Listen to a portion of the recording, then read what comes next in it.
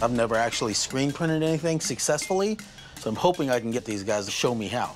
Why? Because you want to print your own shirts? I want to print a shirt. Are there boobs on it? There's a boob on it. Hey, screen printing guys are here. Okay, cool. We're having Justin and Austin from Dead and Buried Screen Printing check out what we found, because we're not keeping it. Well, it looks like you got everything you need. Basically, the best way to find out is to print a t-shirt. So obviously, you're gonna start with your design. You're gonna print it out on your printer here.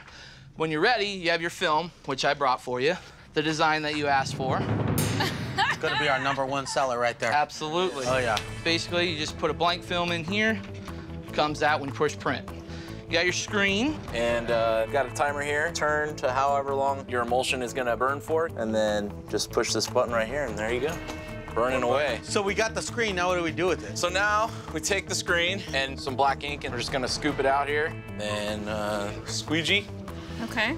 And then you just print this bad boy. Oh my God, it's beautiful. Glorious. Perfect. The last step is, this is a flash dryer. It heats up to 350 degrees, and you just slide it over your shirt like so for about 45 seconds, and you're done. Honestly, there's really just one more thing we need to learn about this, right? How much is it worth? Well, with the press, the flash, and the exposure unit, it's really not in bad shape at all. I'd say $5 grand. It's like easy money, double our money and move on after we print some shirts. Bozek! What? I'm gonna need you to get a production going on these. I need 60 of these. Hurry up, get to work. Spirit animal.